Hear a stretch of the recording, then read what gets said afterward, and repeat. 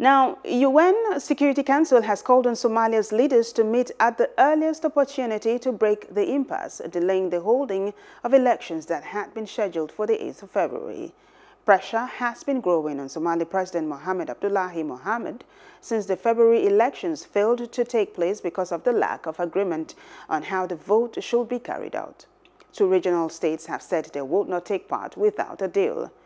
Contentious issues in the election process include the formation of the Electoral Management Commission, the selection of commission members for the breakaway region of Somaliland, and the crisis in the Somalia-Kenya border region of Gedo.